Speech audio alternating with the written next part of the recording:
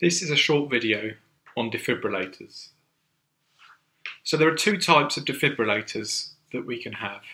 So the first being internal defibrillators and the second being external defibrillators.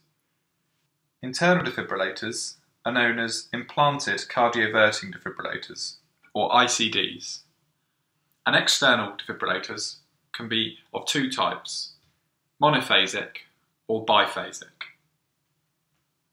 So how do they work? Defibrillators are designed to provide a quantity of electrical energy in the form of direct current to the myocardium in order to return normal rhythm to a defibrillating heart. The energy is stored in a capacitor and then discharged into the patient via two large electrode pads placed across the chest wall.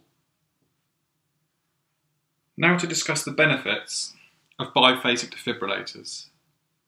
So biphasic defibrillators reverse the polarity of the shock midway through shock delivery. The advantages include the energy required for cardioversion is lower, there is less myocardial stunning and depression following the shock, and they can be battery powered. Now to look at this diagram of a defibrillator. So firstly, to label it, so A is a switch, B is a capacitor, and C is an inductor. Switch A has two functions. The first is to charge the capacitor, and the second is to discharge the capacitor into the patient when the second switch is on. The capacitor stores the electrical charge, and the inductor causes a back electromotive force to deliberately slow down the discharge rate of the defibrillator.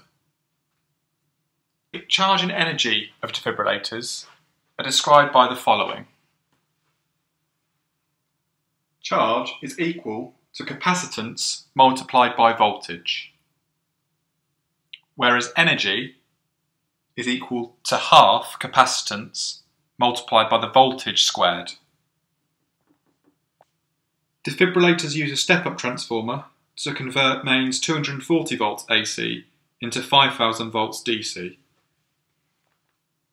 And finally, I'll quickly just list the standard energy used for defibrillation in the following defibrillators.